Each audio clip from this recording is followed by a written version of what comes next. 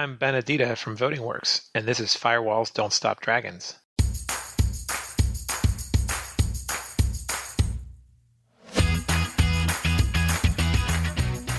Hello, everybody. Welcome back to Firewalls Don't Stop Dragons. I'm your host, Kerry Parker. Today we have episode 354 for December 11th, 2023, and we have got just an amazing interview for you today. This is a subject that is very near and dear to me personally, something that I've been worried about for a long time, not just since 2020, when we had a real issue here with people believing the results of the presidential election here in the United States.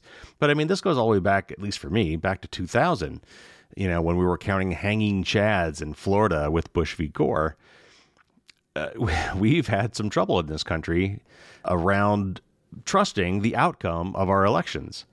There are many people here in the U.S., especially in our modern era, unfortunately, that just simply don't trust our election systems and question the validity of the results. And yet, our elected officials and our cybersecurity leaders are assuring us that our elections are secure and that voter fraud is effectively non-existent. While security researchers like those at DEF CON Voting Village have found several concerning vulnerabilities in voting equipment, we have actually zero evidence that anyone has maliciously changed the outcome of an election via hacking. So those things seem to be at odds with each other, and I'm gonna ask our guest today about that. I mean, let's face it, if you're talking about democracy, there are just two crucial fundamental aspects to any democratic election, and one is getting accurate results. But the other that is, frankly, possibly more important is having the electorate trust that the results were accurate and valid. Because even if they were, if a lot of people don't believe they were accurate, unfortunately, perception can become reality. So today we're going to dig deep into how elections work here in the U.S., how they may be vulnerable to attack or influence, and what we can do to ensure fair and accurate elections while simultaneously convincing the public that the results are valid. And I can think of no better person to talk to about this than Ben Adida, the founder and executive director of VotingWorks, who have been working on creating open source, easy to use voting equipment that follow all the standards that all of our cybersecurity experts tell us are required for a fair, accurate, auditable election. And there's a lot of very interesting nuances to this that are different than standard cybersecurity. So this was an absolutely amazing interview with some very, very crucial information. And we're going to get to it right away. The only thing I will say real quick before we start is we throw out the term ADA. In the United States, that's the Americans with Disabilities Act. This was the legislation that was passed in 1990, signed by George H.W. Bush, that basically assured that folks with disabilities have equal access to the things they need to have access to. And that includes, obviously, elections in a democracy. So anyway, that is a term we throw out briefly, and I just want to make sure you knew what we were referring to. All right, let's not waste any more time. Let's get to the interview with Ben Adida.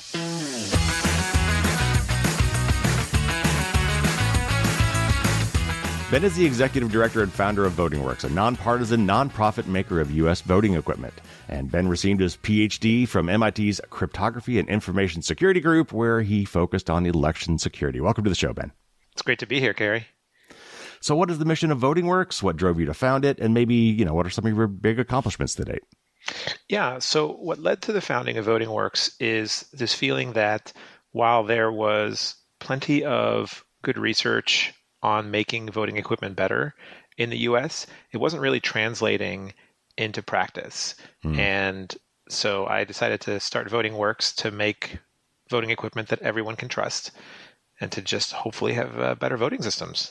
Our mission is to make election technology everyone can trust. We started at the very end of 2018, and yeah, we were almost 5 years old now. Well, we argue about a lot of things in this country politically, but at the end of the day, how we vote and how we trust the outcome of those votes is like the most fundamental things in democracy, almost by definition, right? It's important work, and I'm really excited to talk to you about some of these things today because it's gotten to be a real problem in our country, as I'm sure you are well aware. Yes, I agree. I always try to start with the basics. So I want to make sure the audience understands fundamentally how elections work. And we might think we know, but what we usually see is what happens when we go to the voting booth. That's kind of our exposure to it as voters, is we go and we vote and we leave. Hopefully we vote.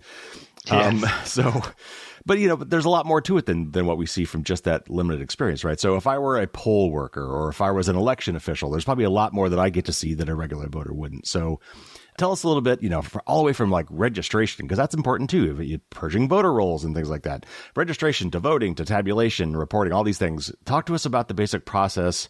And then as we kind of go, because we're going to be talking about security, kind of help us like, what sort of equipment do we encounter along the way? Because then we're going to talk about vulnerabilities. Yeah, I'll give you a few high-level bits. If I describe the whole process, this would be a very long podcast. Sure. But at a high level, it's important to remember that states decide how they run their elections, right? The federal government in the U.S. provides guidelines and provides standards that are called voluntary systems guidelines, voting systems guidelines. But ultimately, the states decide. And usually, in most states, the state makes some decisions, and then the counties or the towns make more decisions about how they run their elections. Some states are very local. Some states are more top-down at the state level, central decision-making in terms of voting equipment and whatnot, and in terms of the process. But the states figure out how they do voter registration, right? You're registered to vote in a given state.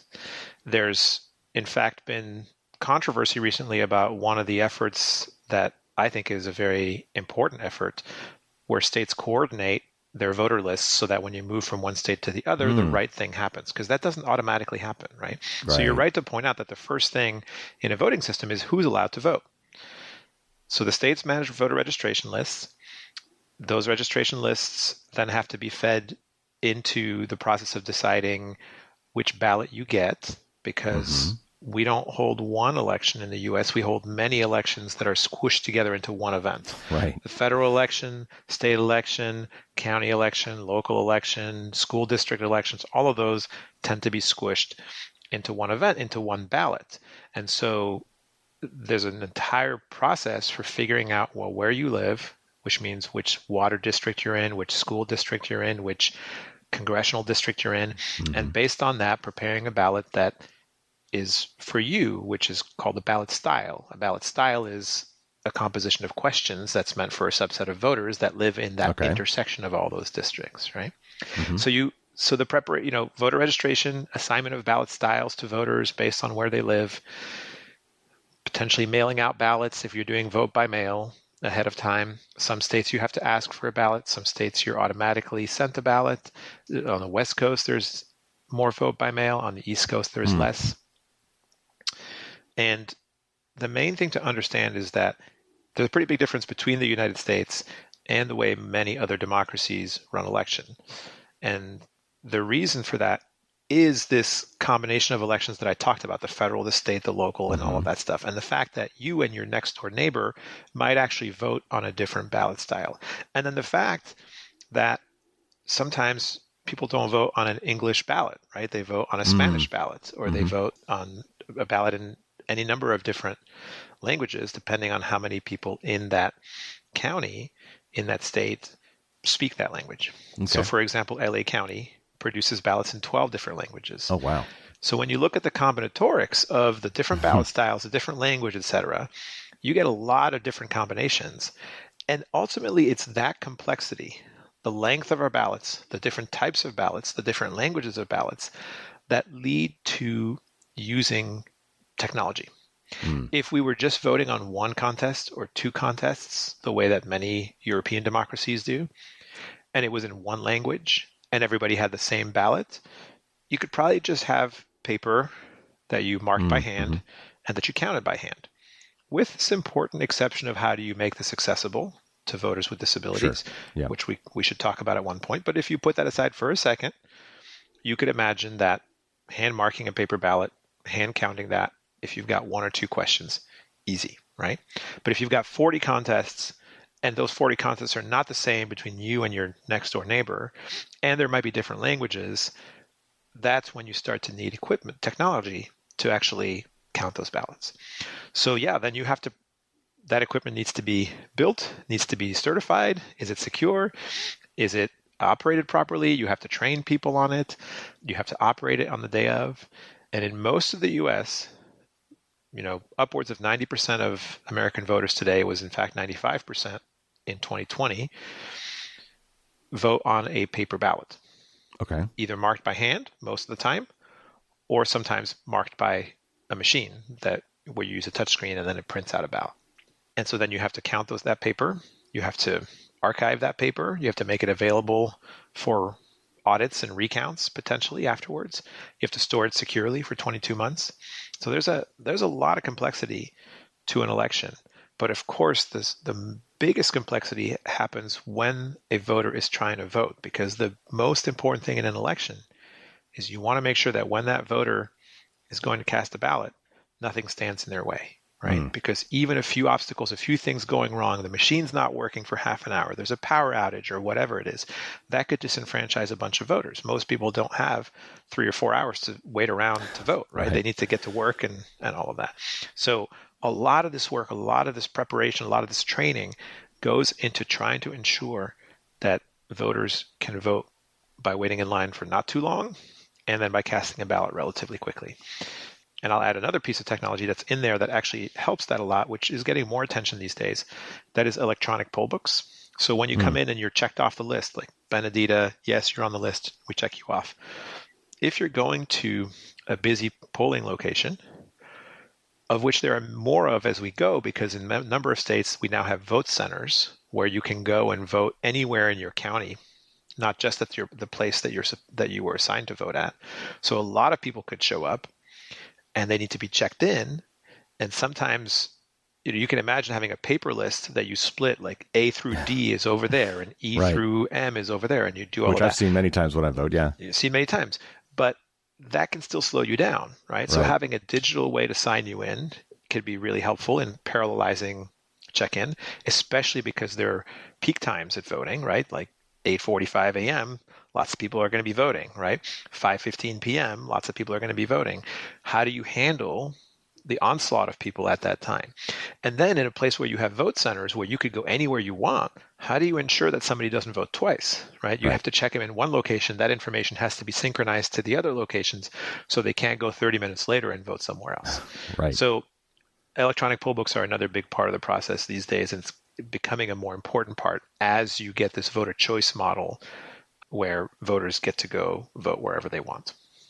Well, and there's one more step in this that I'm curious about, and that is after we fill out the paper ballot or it's been printed for us and we put it in the scanning machine and we walk out the door, there's tabulation that goes on at each individual polling site. But then there's also correlation and tabulation done across all those sites. And there's some mechanism by which these results started getting reported, like when the news says, and the polls have closed at 7:00 and now we can tell you blah. So what is that next step that we don't see, where all these things start coming together and for a given state, they start collating and releasing to the public or press these things? Well, one thing that's really important to know is that some of these early results you get, they're not reported necessarily by the states and counties. Sometimes they are. Sometimes that data is, counties are doing the best job they can of getting that data out, but oftentimes they have to drive USB sticks from the polling locations to the central location, then add them up there and then release results. So when you're getting data minutes after the polls close, oftentimes, in fact, it's reporters on location at the precincts reporting data that they see posted on the wall, right, from that precinct. And so you're getting data that's actually being reported outside the official channels by reporters on the ground. But you're absolutely right that election night result reporting is a whole nother piece of this puzzle, right? How do you aggregate that data? How do you set the right expectation when you have more vote by mail? And sometimes the vote by mail patterns are not the same as the in-person voting patterns. And so you get a whole chunk of vote by mail ballots that are reported, and it changes the current leader in the in the election, and that's confusing. So yes, the process of reporting results is also an important one. You're right to call it out. All right. So now that we kind of have walked through the process, help me understand where the vulnerabilities lie in our system in the U.S. Sure. And I realize that we've got a lot of different systems, but generally speaking, throughout the processes you just described, but you also touched on a couple of things I want to make sure we also cover here, and that is when we talk about security, there's the the geeks of us know there's the CIA triad, right? There's confidentiality, integrity, and availability. And we focus a lot in elections on integrity, like somehow someone messed with the vote. But confidentiality is important. We have a private vote in the U.S., so which is why you can't take I don't think you're supposed to be able to take a copy of your paper ballot out of the polling place to prove how you voted, either Correct. for coercion or for privacy's sake. But there's also availability, which you touched on, which is if I can't change the outcome of the election, but if I can make it really hard to vote or take down machines so that people can't vote or vote on the wrong day, that those are other things too. So I'm sure we could talk a whole hour just on this as well. But from a high level, what are the vulnerabilities in the systems based on the processes we just discussed?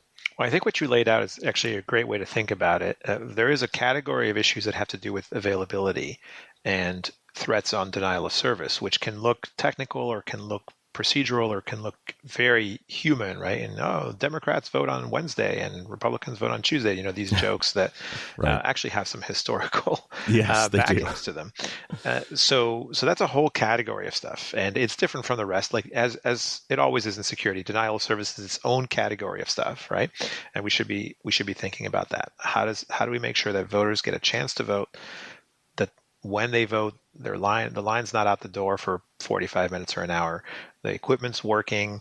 If it's not working, there's still a way to make sure their vote is cast. All of that stuff, and that's its own category.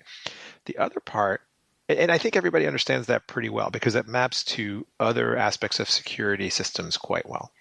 But the first part you mentioned doesn't actually map that well to typical security systems, and that is ballot secrecy. And you might say, well, confidentiality. Yeah, we know about confidentiality. But the level of secrecy that we expect in an election is a lot stronger than anything else.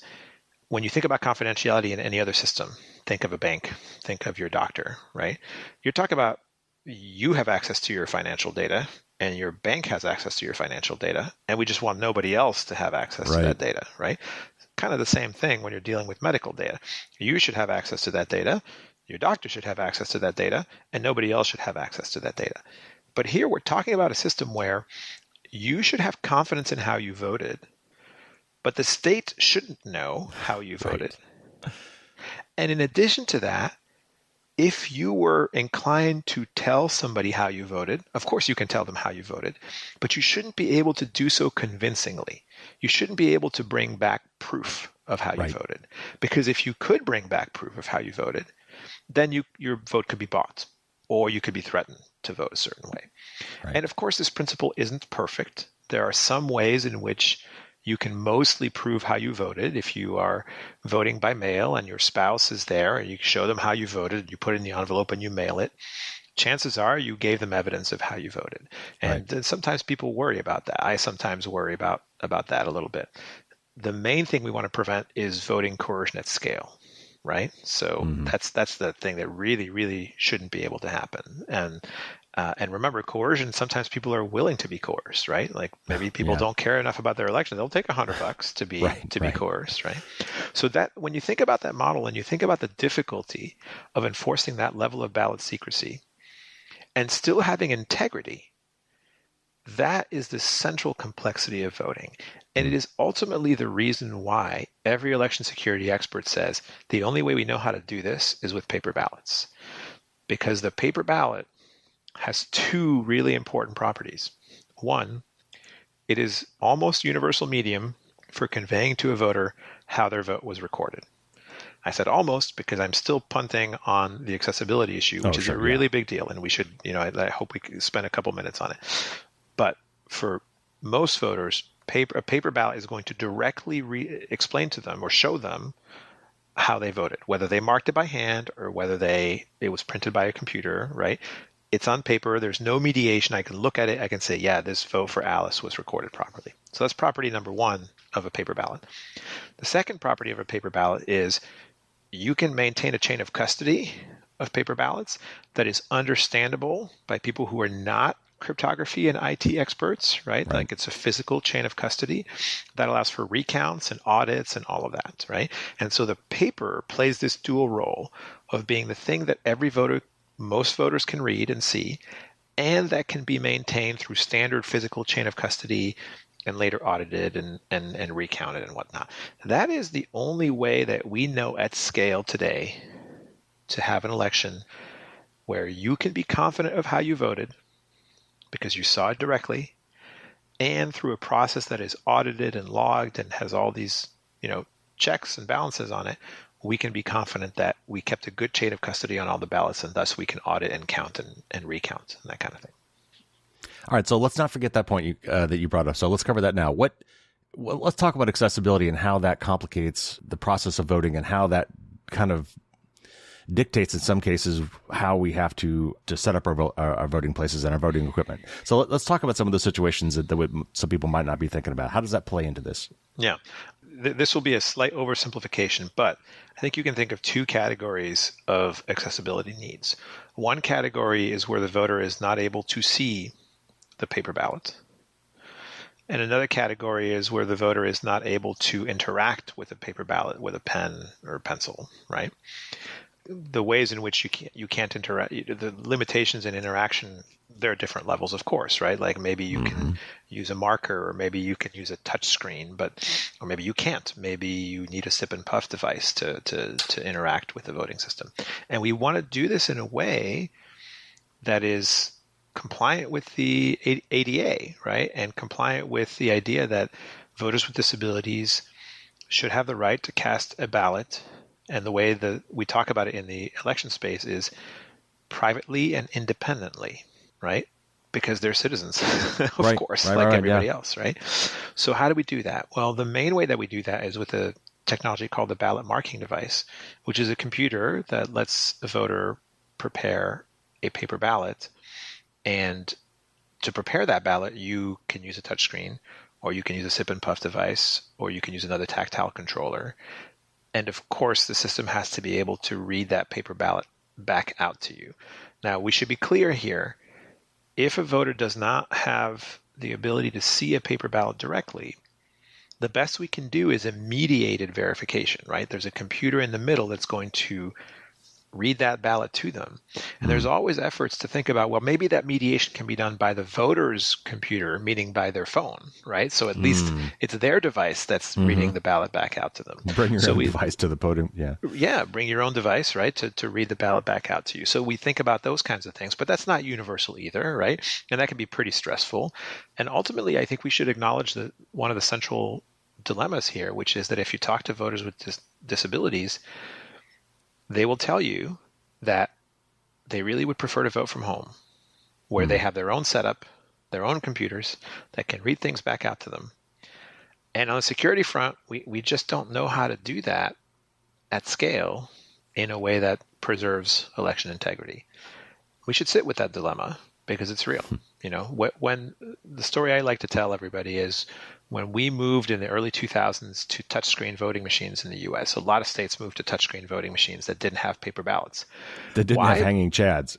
didn't have hanging chads. That's right. But it didn't have paper ballots. Why? So much easier to operate, right? It's just memory in the machine. You don't have to deal with paper. Paper is hard to handle, all of that stuff.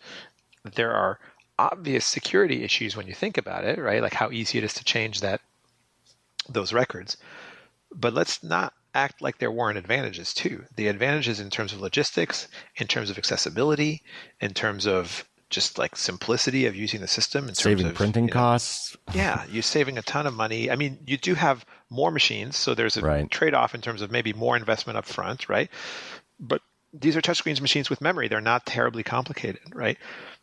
The key thing is if you talk to voters with disabilities, especially blind voters, who went through this process, who voted before those machines came about, voted when those machines came about, and then voted after those machines were banned, which they are in most states at this point. For blind voters, they had a period of time where they got to vote privately and independently. They didn't have it before 2000. They roughly didn't have it after 2012. But in the middle, they had that, and they lost it. And, this is a hard problem space. It's very difficult. We shouldn't oversimplify it. In the process of dialing up security, we took away some accessibility. And maybe that's the right trade-off, if it has to be a trade-off, but it should be an acknowledged trade-off. And it should be a conversation we continue to have and we continue to try to do better on. So you've touched on some of the potential solutions with some of these technical issues, but I want to dig into a little bit more. Like when people think about the vulnerabilities of our systems, a lot of people go straight to the computerized stuff. So computers can be hacked, and so we've got these direct reporting DREs, record. I always forget. Direct recording by electronics. Yeah, those are the touchscreen machines without paper. Right. Yeah. That we've thankfully started getting rid of. But people think, okay, those are hacked. Like it shows me that I voted for Biden, but it's really voting for Trump, or right. I can't see it, which is where the paper ballots come in. But what are some of the other technical, like maybe the scanning machines or the tabulation machines? These are all computers. It's hardware and software, so I assume they could be hacked like anything that is a computer today. So I take it those are some of the vulnerabilities. What are some of the solutions then? How do we harden these devices, or how do we change the processes? Again, paper ballots is one solution to address some of these vulnerabilities. Yeah, it's a great question. So, of course, anything that's computerized can be hacked. At the same time, I like to make sure that we remind ourselves that it's not a Boolean. It can be hacked or it cannot be hacked. There's degrees, right? And we should have significant efforts to layer defenses there so that, yes, given enough effort, you can hack all of the electronics in a voting system. This is true, but also you should make it hard. Also, it should be, there should be obstacles along the way, because ultimately in an election, because of the ballot secrecy that I mentioned earlier, which requires, I forgot to mention this, it requires us discarding information. In any system, in a banking system, in a health system, you're logging out the wazoo, every interaction that happens, right? But you can't do that in a voting system. You have to discard information about who voted for what. That means you shouldn't record the order in which voters appeared at the polling location. You should be careful about how the ballots get stacked. Like, you are actively trying to remove forensic information from the system for the sake of ballot secrecy. And so you're left with a system that's just harder to audit, right? Because of ballot secrecy. So what does that mean? That's the reason why we have paper ballots, as you mentioned, right? Because if we didn't have paper ballots, it's really hard to know how we could conduct an audit that is meaningfully connected to what the decision the voter made. The paper creates that connection. But the paper is still going through a scanner, right? And the reason it's going through a scanner, which is just another computer, right? The reason it's going through a scanner is because of all the tabulation complexity I mentioned at the beginning, with different ballot styles, long ballots, etc., right? And counting by hand, which some people have been advocating for in the last few years, is really a terrible idea in the United States. It's a terrible idea in the United States because these ballots are complex. It takes a very long time to count them by hand. And why are you going to trust that? These are people making decisions, right? They're going to be inconsistent. The one thing that technology that works well can do for us is be consistent and be objective in evaluating, this is a filled bubble, this is not a filled bubble, right? As opposed to a human who, if it's before lunch or after lunch, might make different decisions, right? Like, we know how that goes. So counting ballots by hand is extremely expensive, not actually a fair thing to do in American elections, because different people counting will be making different decisions, right? And so just not something that I would ever recommend, except if you're in a very small town with plenty of people who want to help, maybe it's okay. But at any reasonable size, it's no longer okay. So you've got to use computers. So what do you do? And that's the entire category of post-election audits. And the best kind of post-election audit is something called a risk limiting audit. The whole concept of the post-election audit is you put a bunch of paper through a scanner. The scanner gave you a result. You're then going to go through a statistical sampling process of looking at a subset of those paper ballots and checking that they match what the scanner saw. And because that is external to the voting system, because that sampling is random, you're able to cap the probability, cap the chance that the scanner cheated and you didn't catch it. Right? You're able to cap it in a strong way. And by the way, cheating is not even the thing I'm most worried about. Misconfigurations, mistakes, like honest bugs in a system are much more likely. They can happen if a scanner's getting a little older and maybe it's reading bubbles a little more clearly on one side of the ballot than on the other. Nobody designed it that way. It wasn't malicious, but that can happen. Right. And so these kinds of post-election audits, they will catch all of those issues, whether they're malicious or not, right? Because they will simply be checking statistically, did the scanner do a good enough job of reading those ballots? And that check is going to be done by people. So I said people are bad at counting ballots. That's true, except when they're counting just a few ballots. If they're counting just a few ballots, it's okay, right?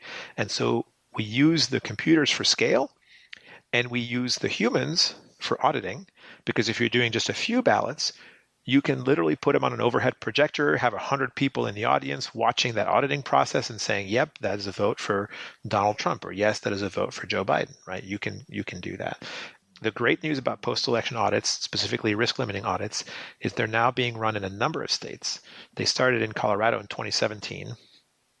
There are now 10 states, I think 11 states, that are running risk-limiting audits. It's one of the things we're really proud of at VotingWorks. We've wrote the open source software called Arlo that 10 states are using to run these post-election audits. And notably that the state of Georgia used in the 2020 election when the post-election audit escalated to a full hand count because the margin was so tight. Yeah, that was using our software, open source software, to run the logistics and the dance of doing the statistical formula, the sampling, and all of that stuff. And that's something that should be done, by the way, as a matter of course. The idea of a post-election audit is not something you do because a problem was detected. And everybody in the field acknowledges that calling it an audit makes people think that it's a bad thing. It's like an IRS audit. That only happens if something's fishy, right? Sure, right. But actually, no. The idea here is that you should run the audit as a matter of course, and the audit will flag any issues. It's proper hygiene, right? Like you run an election, you run a post-election audit, and if everything checks out, then you certify the result. Right. That's been happening more and more in U.S. elections in the last 4 years, and that's a really good thing. Yeah, so it's kind of like it's more like an inspection, right? Or and we do this with, things entering our ports. We do this with things crossing the border. We do it with, random inspections when people are coming back through customs and things like that, right? We don't inspect everybody. We inspect a few people kind of randomly to keep people honest. And I think the really cool thing about risk-limiting audits, and I don't want to get too hyper-technical, but there's a lot of math and statistics behind it, right? How close was the election? How many people voted in that election? I don't know if like external polls filter into that, but there's basically, it looks at the election, the results, and figures out, okay, based on how close it was, how many people voted, how many of these do we need to pick at random for us to statistically, mathematically say that, okay, if these kind of generally line up with what the overall results are, we're probably good. If not, then we need to dig deeper. Did I paraphrase that correctly? You did. And so this kind of sampling is exactly as you point out, is this approach is very common, right? We do it when we, at airport security, people get sampled, right? We do it in a financial audit, right? It's not like every single transaction that a company does in a financial audit is reviewed. It's more that there's a sample process to get a sense of things. And if problems are detected, then they might start looking at more of those transactions, right, to figure things out. It's the same concept here, except the math is adapted to the question of elections. In particular, you can imagine that in an election, if the margin of victory is declared to be very high, like it's a crushing victory, then you don't need to look at that many ballots to see that, right? It should be pretty obvious just by looking at a handful of ballots, right? But if the margin is tight, then you're going to have to look at a lot more ballots to detect that. And so there's election-specific formulas for figuring out what the sampling process is going to be, but the concept is the same. Right. So one more thing before we leave the vulnerabilities, and that is, I've been to the voting village at DEF CON. I've interviewed Harry Hursty. We've seen, or at least I've seen the documentaries that show him hacking a tabulation machine to alter the outcome of the results. And I have at least seen situations where this voting equipment has open USB ports on it. They have Wi-Fi chips in them that supposedly weren't there that are there that could be easily enabled. There's, all these hardware and software hacks. The software is closed. We can't review it, so we don't know that the bugs are there. But they've figured out that they're running like 10-year-old versions of libraries that are known to have vulnerabilities. I mean, all these horrible sounding things to security researchers. So how bad is it? I mean, I know that we've seen these things. Are these, not yours, of course, but the other voting equipment that you're trying to replace, how really bad are these in terms of just basic security flaws? So the most important thing that we should point out is the Voting Village is doing good work in raising awareness around this stuff. And at the same time, they generally don't have access to the latest voting equipment. Right. So they're showing you machines that are pretty old, some of which are still in use, some of which are not. And I would say that many of today's voting machines that are in the field generally do not have accessible USB ports, generally do not have Wi-Fi. Those things are generally not an issue. Could they be more secure? Yes. Are there issues with outdated libraries and operating systems? Yes. I think they're somewhat mitigated by the fact that these machines are never online, and so it's harder to actually exploit those vulnerabilities. But it's okay. There's still plenty of room to criticize and say, hey, they should be better. I mean, for example, every machine on the market today is certified to a version of the federal standard that is from 2005. That's older than the first iPhone. Right. That's old, Yeah. right? And in particular, that version of the standard does not include what you would assume is in a security standard. Like there's no penetration testing that's required in that version of the standard, right? So at VotingWorks, we've been adamant about pushing for what is called VVSG 2.0, version 2 of the federal standard, which has a lot more of these protections. It requires penetration testing, requires secure boot, requires digitally signing any files that are transferred from one machine to the other. All of these things that you expect to yeah, that sounds like the way that you want to design one of these systems, but it's not the way many of the systems out there are designed. So I don't think they're egregiously vulnerable, but I do think we could do more to protect the voting systems that are out there.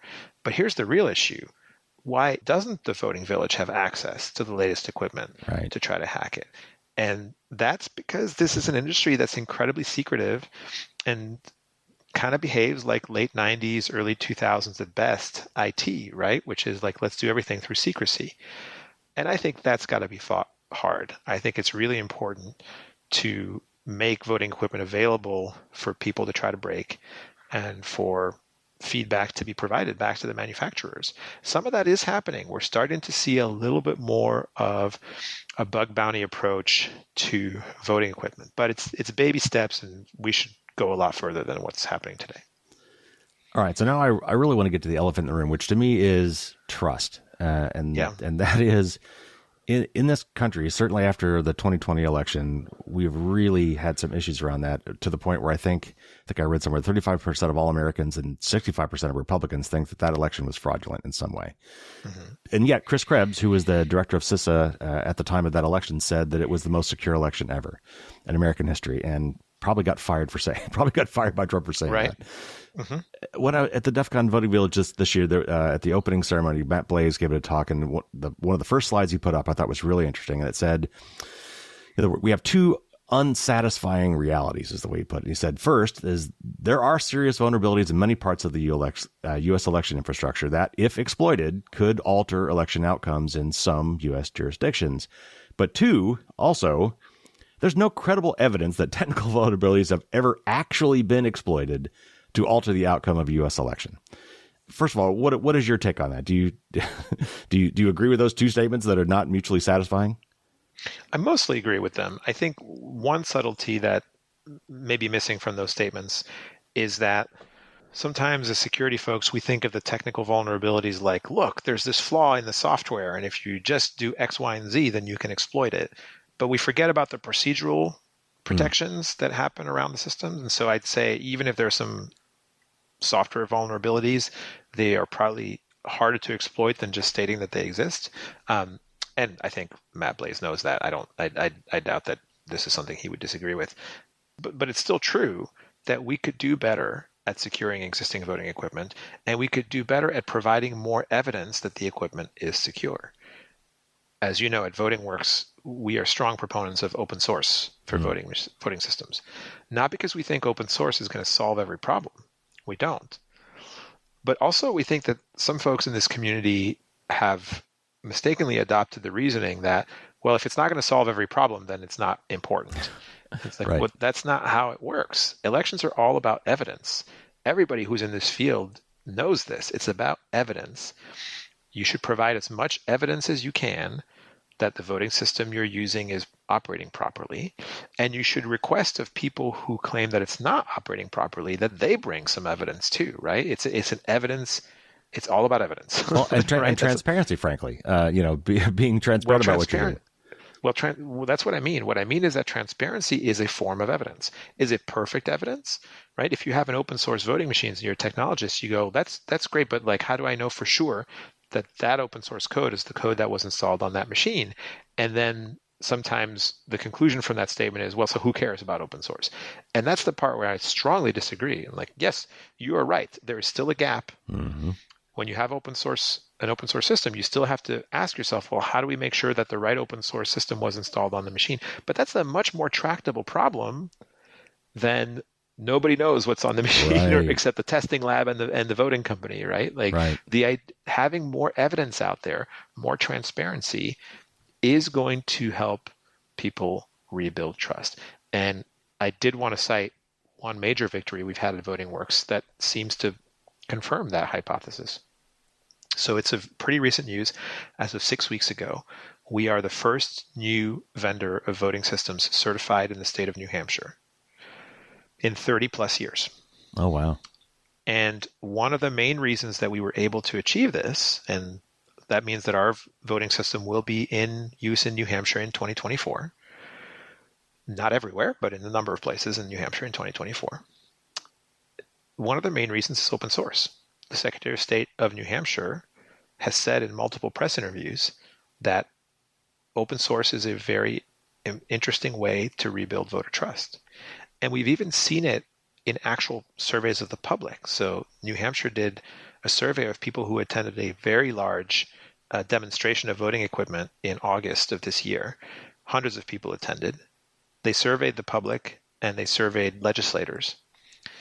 And there were 3 vendors there, including VotingWorks.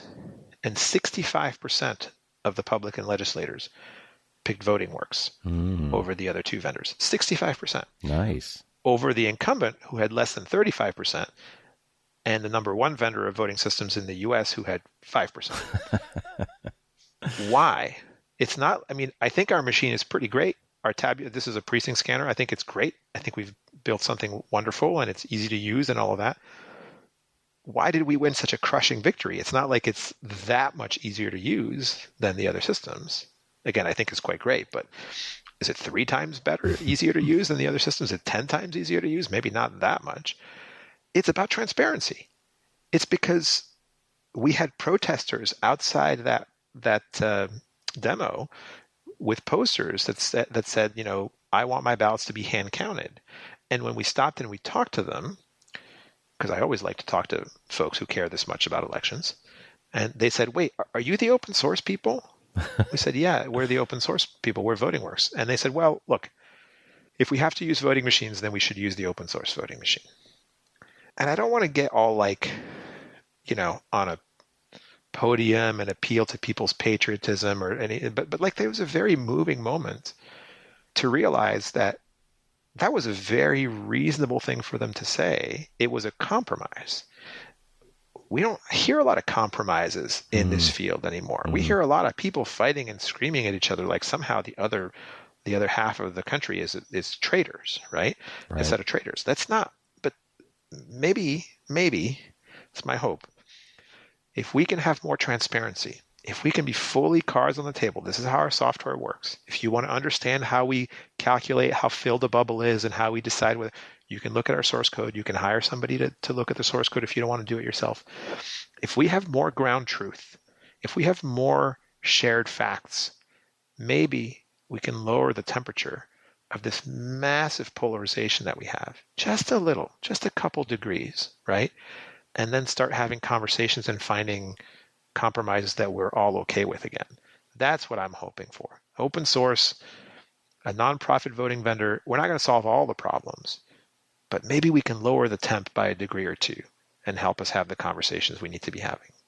Again, I think trust is huge here. And it's, you know, there's obviously the accuracy of the results of voting in a democracy are extremely important by definition. But if the people don't trust that those results were accurate, even if they were, that is equally a problem. And yes, what I worry about is because of the you know, turning the temperature down thing that you're talking about, we were actually at the point now, and I don't recall this being like this ever in human history or U.S. history, of election workers and poll workers being threatened and harassed by people because they are so upset because they are sure that there's tampering going on, and they are sure that the election is rigged. I mean, people are slipping in extra votes or changing tabulations or throwing away votes or whatever the case may be. They don't trust the people involved in these things, and I'm worried that a couple things. First of all, I'm worried that I think a lot of the election officials that we had that kept things running as well as they did, despite the outcries that they weren't, are leaving because they are being threatened.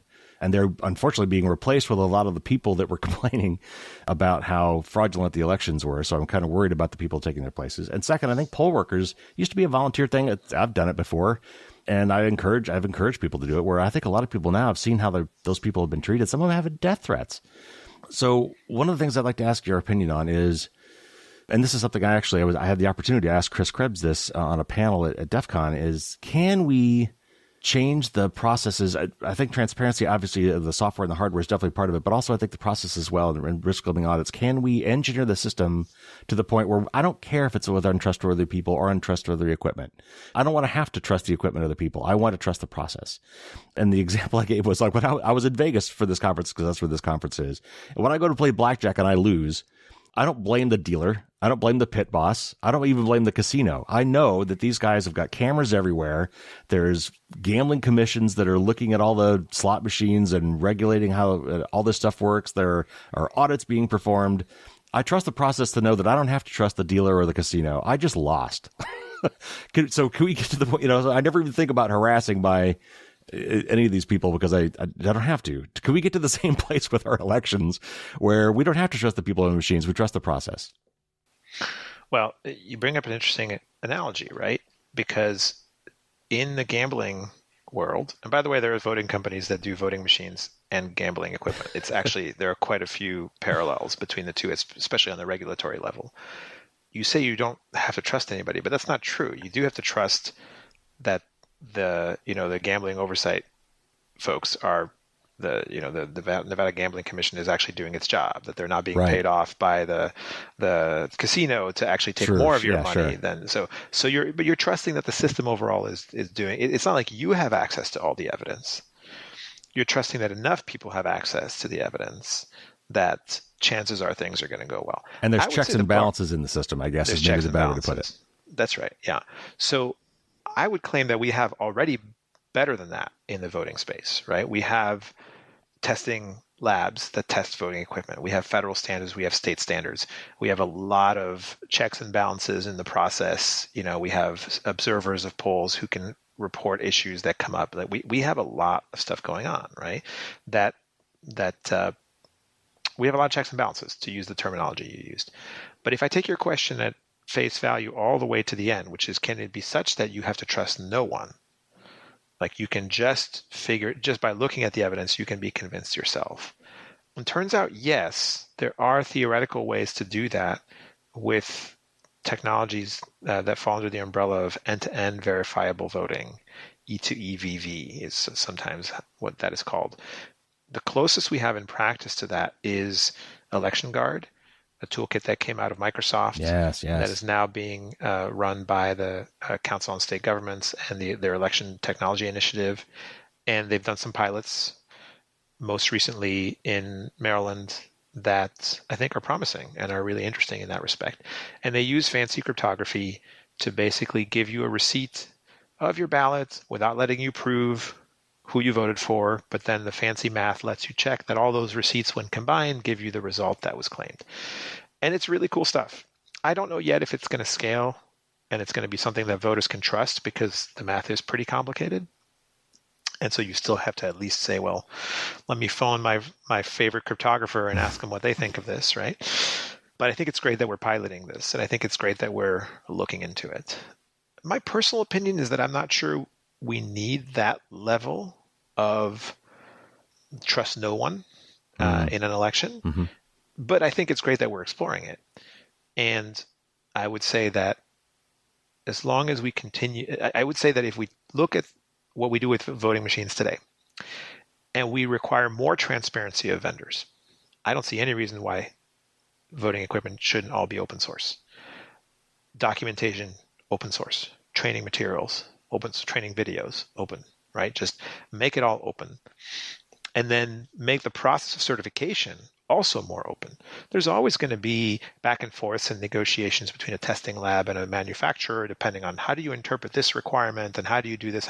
Make it all open. Just make it public. Yeah. And make sure that anybody can look at that. And you'll get some spurious things like, oh, somebody will pick a line out of it and make a big deal out of it. And okay. And once we get past that, we'll get to a world of like, yes, this is how real security works. It's never black and white. There's always grays, right? There's always like, well, this is the trade-off. We did this for usability, and maybe it's like a smidgen less secure, but it's mitigated by this and this and this other measure.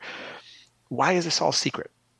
When it's secret, it breeds distrust. Right. And I think the bar is higher for voting than it is for gambling, because you kind of already accept that the casinos are ripping you off, but you're never going to accept wins. The house always wins.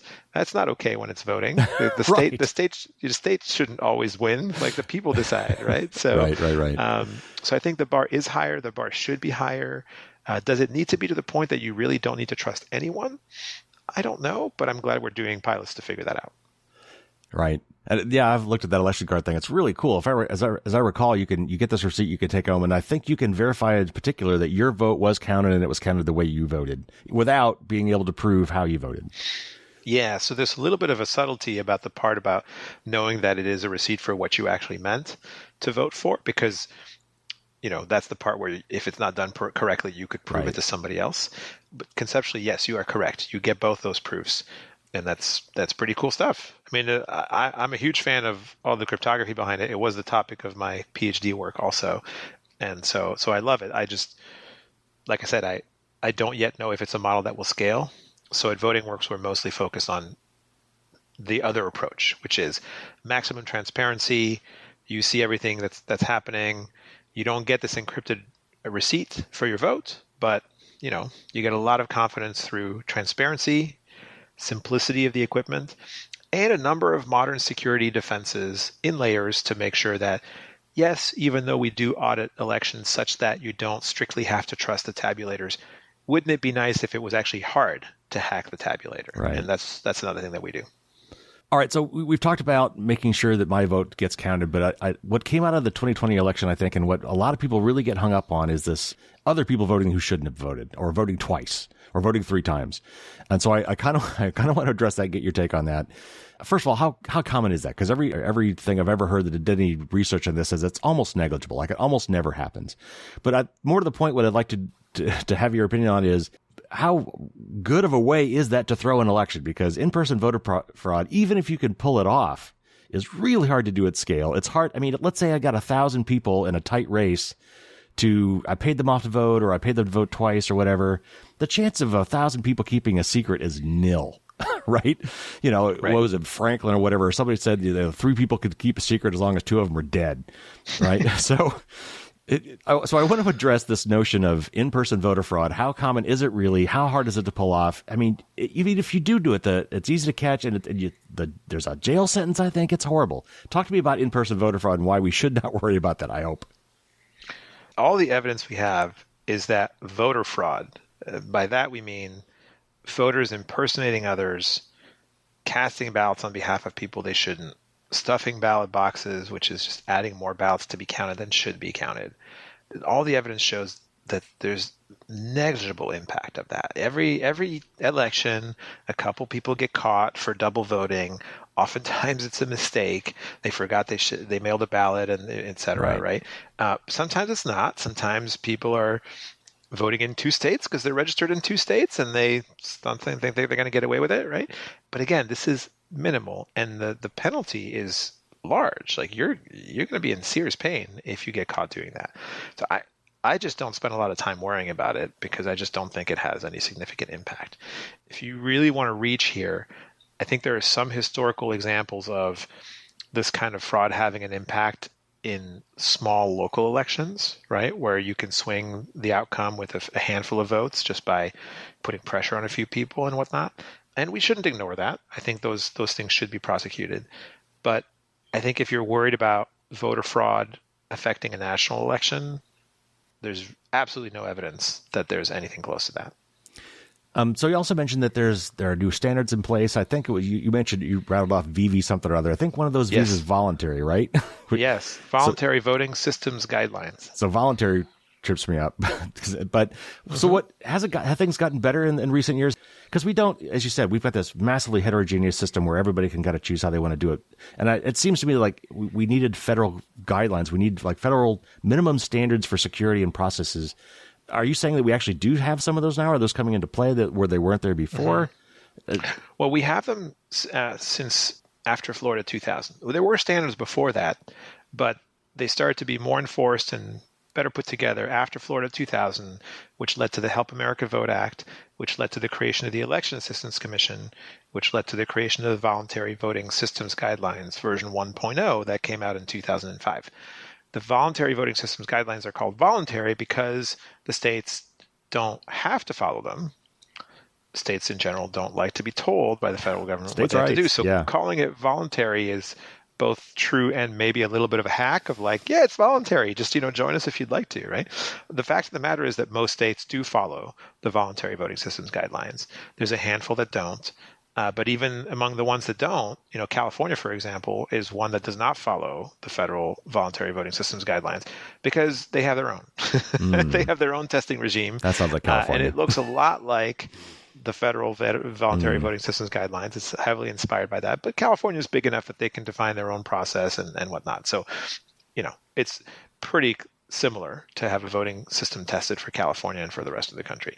There's a handful of states that do their own state process that's a little bit different than the federal process. But for the most part, if you want to have voting machines sold across the U.S., you have to abide by the voluntary voting systems guidelines. I think they're getting better. I think 1.0 was an immensely beneficial step after what came before it, which was not much, right? And the latest version, VVSG2, which was finalized in 2021, is a huge improvement on VVSG1.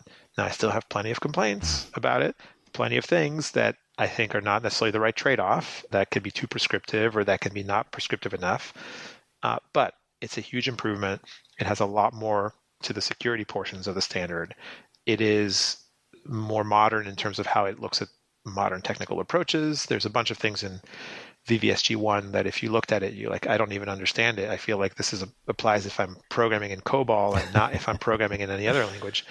So they've mostly cleaned that up. I think a lot of great work went into that. Again, plenty of criticism I could direct at it and say, this could be better, but I think we're trending better overall. Are there laws in place or coming up maybe that will force some of these vendors to open their proprietary systems to third-party independent audits? For example, for many years, it was illegal under the DMCA and some other these kind of horribly written laws that for voting village hackers could actually be thrown in jail for trying to circumvent some of these processes to get into the code and reverse engineer some of this code and some of these devices. Can we make it a law that these companies have got to submit these things for third-party independent audits, and so they don't have to buy them off eBay and get older systems and things like that? Yeah. This is probably one of my bigger criticisms of the voting space is that there is too much deference to vendors who want to keep things private and say, well, they're a private company. They get to do what they want. The certification process does require revealing source code to the testing authorities, to the testing labs rather. But there are only 2 testing labs in the U.S. That are accredited for testing voting systems. So that's not really the kind of public audit that you're talking about. I do think that this world should be much more aggressive about forcing public audits, about revealing how these things work. I think there's just not a good argument for keeping this stuff secret.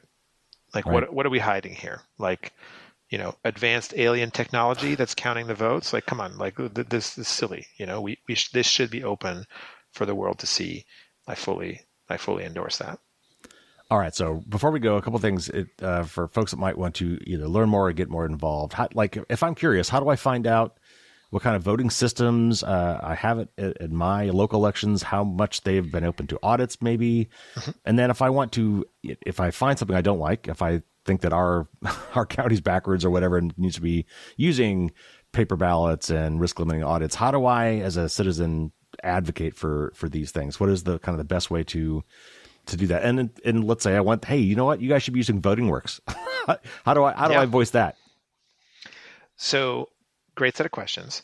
First, if you want to find out what equipment is being used in your town or county or state, the best resource is by Verified Voting, the nonprofit that's been advocating for paper ballots and good election, judicious use of technology in elections. Love them. They're a great organization. They've done a lot of good for voting in the U.S. Verifiedvoting.org. They have a tool that catalogs exactly what voting equipment is used in the various jurisdictions and tracks it over time. It's amazing. It's fantastic. So you should check that out.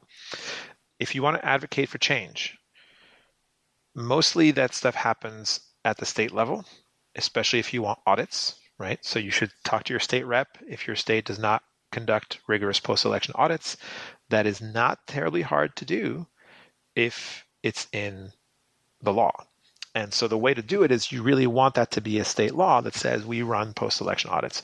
The best model for that is Georgia. Georgia's laws, I think, are among the best. I'm sure there's ways to make them better still, but if you want a good starting point, the way Georgia mandates risk-limiting audits is great. And I think most states should do that. So if you want to advocate for that with your state rep, that's a great thing to do.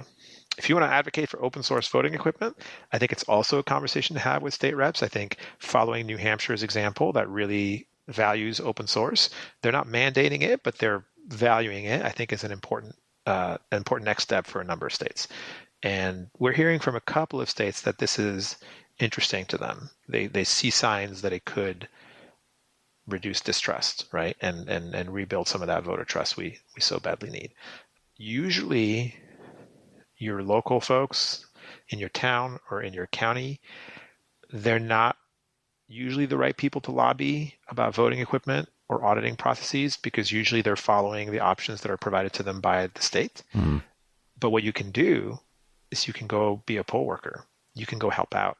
You can learn how it works in your town or county because there's a saying in the election space, which is you've seen elections in one state, you've seen elections in one state. And, processes, they're different across the country. And it's just worth really seeing how it goes. But, I want to connect it to another question you asked earlier. Because even though there's all these differences across the country, there's also a lot of similarity between election officials, whether they're Republicans or Democrats, whether they're in the South or the West or the North. You see this incredible dedication to democracy. Folks who care, folks who really want the process to be followed so that everyone gets a vote, so that elections are free and fair. And I want to connect it to the point you made about how a number of people are leaving the field and other people are joining the field who maybe have,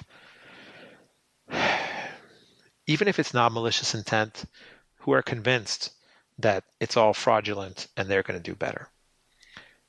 And I say, bring it on. Come on in, run an election.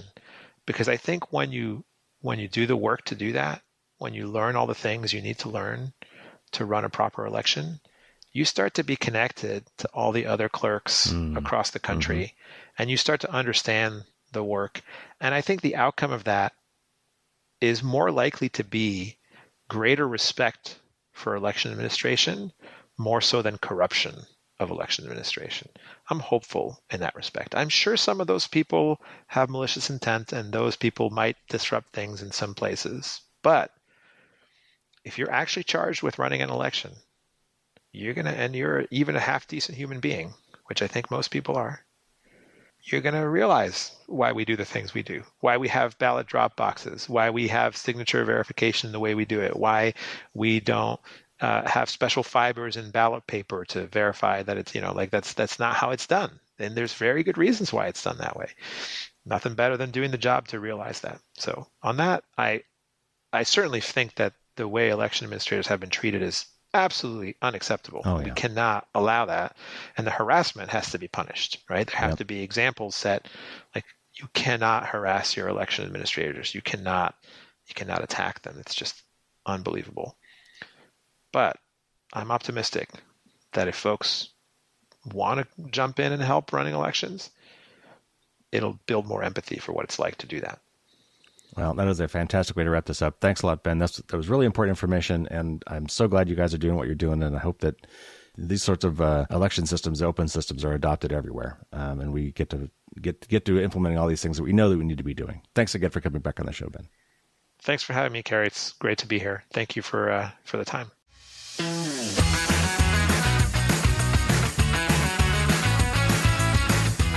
That was such a great interview, and it's such an important topic. I mean, it's hard to find something more important in a democracy than how we run our elections. And we in the United States, for whatever reason, have really got some problems with believing our elections, and transparency is going to be absolutely crucial. That's why we've got to have a voter verifiable paper trail, as we submit our votes, which we talked about in the interview today, and risk limiting audits. We should have these everywhere. He mentioned that 11 states have these. I looked this up. I believe the states are Washington, California, Nevada, Texas, Michigan, Pennsylvania, Connecticut, Rhode Island, Virginia, North Carolina, and Georgia. But I think other states are also considering this. So if this is something that's happening in your state, you should absolutely be letting your voice be heard and telling your representatives that you absolutely think we should be doing RLAs, or risk limiting audits. I put a lot of links in the show notes today that you might be interested in. Obviously, links to VotingWorks. Also, their article about risk limiting audits with their Arlo tool. I linked to the Verified Voting Verifier tool, which Ben mentioned. If you want to find out what voting equipment is used in your state and what counties in your state, it gets very granular. I tried to find Ben's PhD thesis, a PDF of that. I couldn't find it, but I did find his thesis defense. If you want to look at his presentation, he's got many presentations actually listed there. That's one of many. So if you're really want to dig into this and get into some of the heavy duty stuff, there's a link to that in the show notes. I also linked to the VVSG 2.0, or the Voluntary Voting System Guidelines. I've not read it myself, but I plan to skim that sometime soon. And then if you're interested in more of this kind of stuff, I interviewed Hari Hursty a while back, who runs the voting village, the voting hacking village, basically at DEF CON. And he was famous for the Hursty hack, for being able to hack a voting tabulation system to change the outcome of the election without any trace of evidence. And this is, again, this weird dichotomy we have where some of this equipment is vulnerable. And this hack was done many years ago, by the way, to Ben's point that a lot of our systems have been updated. But I talked to Hari about this, and his kind of thing is finding these vulnerabilities and trying to find ways to hack these things so that we can improve them. And I also interviewed Ethan Chumley from Microsoft about their election guard system. And I didn't put links to the show notes of this because the show notes were getting kind of long. But if you look back through my podcast and you search for Verified Voting, another great organization, at one point I interviewed two different presidents, Barbara Simons and Marion Schneider. So lots of great stuff. And as you can tell, this is something that is very interesting to me. And I've been wanting to talk to Ben for a really long time, and I'm glad we finally got him on the show. Now, for the patrons, we've got some bonus content. I asked Ben what he thinks about ranked choice voting. If you don't know what that is, look it up. It's very interesting. It's particularly interesting if you like the idea of third parties. And I also asked him a few more details about how their VotingWorks election systems actually work, what they look like, a little more details about how they function. So as usual, my patrons will be getting that Thursday morning. Okay, so next week, we've got our Best of 2023 episode. These are all the regular episodes. I went back and picked some of my favorite clips from this year. The week after that, we're going to be doing a classic throwback. I'm going to go back to 2017, the first year I did this podcast. And I've got a couple interesting clips from there that you may not have heard, or at least have not heard for a long time. And finally, after that, I'm going to do a best of the bonus episodes for 2023. These are the episodes that only my patrons so far have heard. This is from the bonus content that I give to my patrons. So I wanted to give you guys a little taste of what that was like. There's been some great content there too. So a lot of great stuff coming up here, coming up to the holidays. If you have not already, subscribe, and then you won't miss any of that. All right, everybody, that'll do it for this week. Take care. Be sure to check out my best and worst gift guide for 2023. There's a link to that in the show notes as well. And if you want to give the gift of privacy or security, check out my coupons at fdsd.me/coupons. Take care, everybody. Stay safe out there. And until next week, as always, don't get caught with your drawbridge down.